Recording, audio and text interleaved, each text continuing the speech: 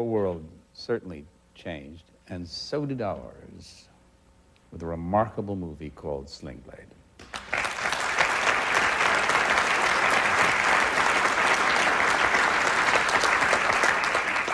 It has a very interesting genesis. Where and when and how was that character born? Well, that's something. What's really great about this show is you could just say exactly what happened, you know what I mean? This character is based on two different ones sort of morphed together. One was black, one was white.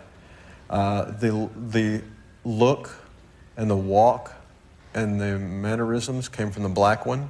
The situation came from the white one. He was literally fed like a dog out back of his house. And the guy actually, he was very good to me when I was a kid. The actual voice that I use in it and the look really did come about because I was doing a movie for a cable network. And I was playing a railroad conductor in the 20s, and they'd given me this stupid-looking haircut, and I had a wool suit on that came up to about here. I looked like a cue ball, and they put this really white makeup on me. And I was looking at myself in the mirror, and I thought, wow, you really look ridiculous. And I was feeling really bad about myself. So I started making faces at myself, and then I did, as God is my witness, the whole opening monologue to Sling Blade, I did it in the mirror right then. The whole thing. And I had no idea where it came from. I just did it in the mirror, the whole monologue. And then I started doing it in the theater. I wrote a one-man show, and I did all these characters in the show. Is the face prosthetic? No. It's you? Oh, yeah. Yeah, it's me. There's no prosthesis. I've never used any prosthetics. How did you do it? It hurts. Does it really? Hurts bad. The voice also hurt, so I always had like chloroseptic spray and stuff like that. I had to spray my throat. The face, you just put your jaw forward. It's just... Can you do it now? Can I do it? Oh, yeah. Would you? and when you do that, then how do you produce the voice? It comes out. Do you remember the first few lines of the monologue? Oh yeah, you know what? This is so funny because I never will do this, but this is kind of these are students. Yeah, I know, because you guys are like, but I mean I could never do this on like a TV show or something. But it's like I think it went. Well,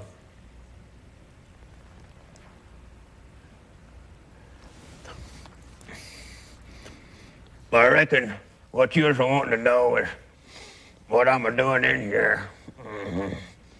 Well, I reckon the reason I'm in here is because I kill somebody. It's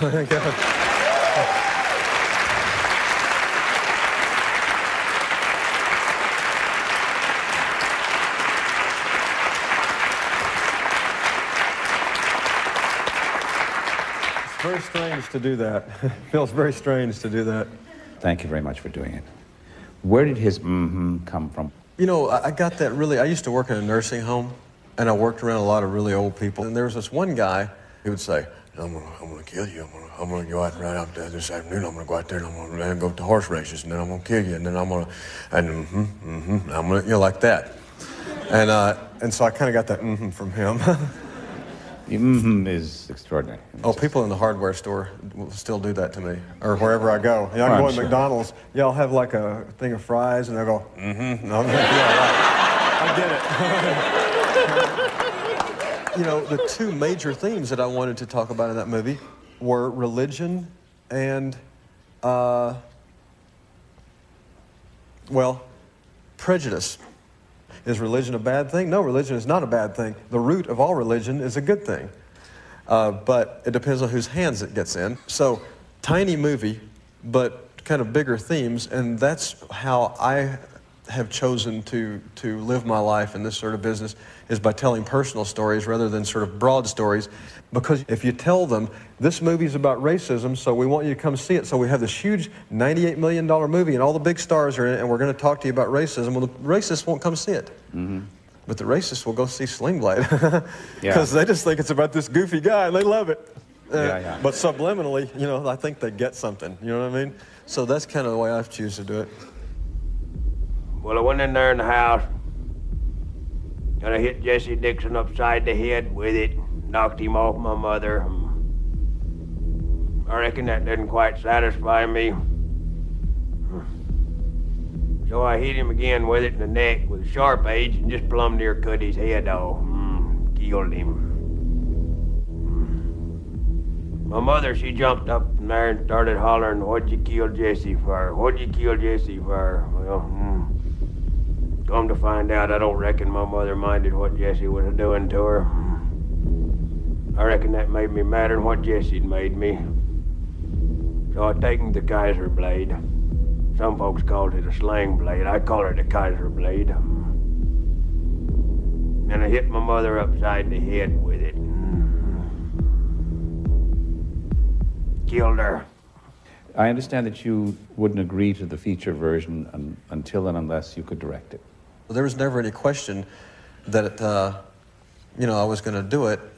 They couldn't really afford to get anybody to direct it. Were you prepared to direct a movie? Did you know lenses? I learned about lenses. I learned what my favorite ones are.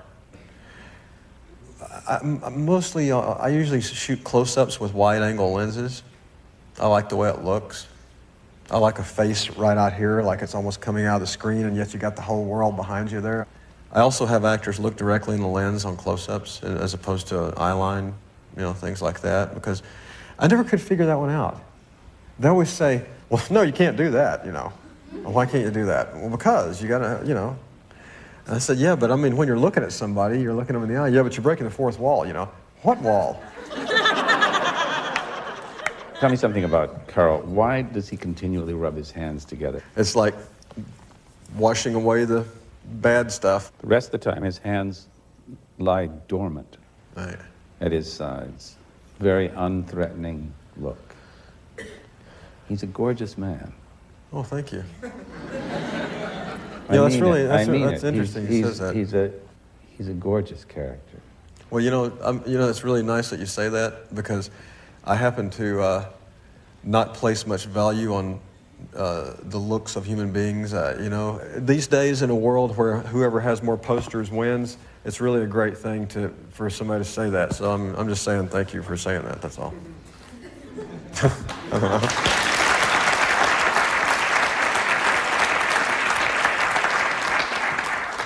Since you won a screenwriting Oscar for Sling Blade, I'd like to ask about your writing process. Do you write on a schedule or intermittently? I write intermittently, yes. That's a good word for it. I write late at night, generally. Most times between the hours of midnight and 6 in the morning. Only because I'm kind of the only guy up, usually, But I write in a stream of consciousness fashion. I don't rewrite. And I usually write it all at once. I wrote Sling Blade in about 9 days. To whom is that film dedicated? My brother. Yeah, Jimmy. He would have got it so bad, I mean, if my brother saw Sling Blade, it would have been his favorite film ever if he saw Sling Blade, yeah. Each time I prepare for an evening like this, there's a wonderful surprise, a movie